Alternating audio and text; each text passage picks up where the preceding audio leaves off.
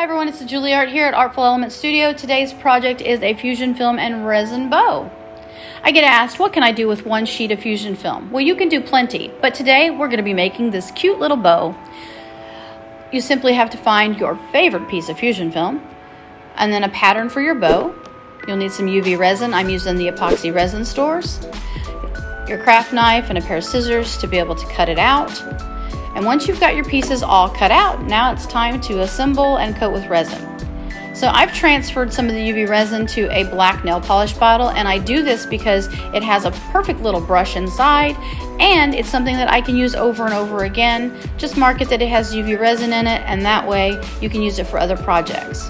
Now, you're simply going to do a couple coats of your resin, curing in between to all of your pieces of your bow, prepping it for assembly.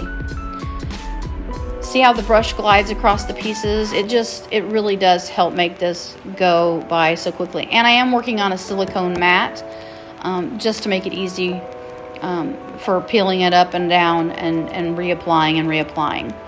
Now, you're going to want to grab you some super glue to assemble your bow.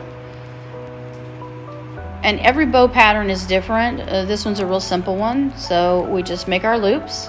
We'll add a little bit of super glue underneath and tack it down. And you do that to all the pieces. Now you can use a hairdryer to warm it to form it better. And now we'll do 2-3 coats. Do as many coats as you would like to get it to the rigidity that you would like.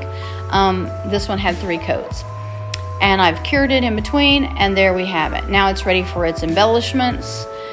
And for this one here, I'm going to put on a little hair pick. But these bows are great for projects of all kinds and made with one sheet of fusion film and a little bit of UV resin. And there you have it. Thanks guys. Hope you enjoy. Happy creating, and we'll see you next time.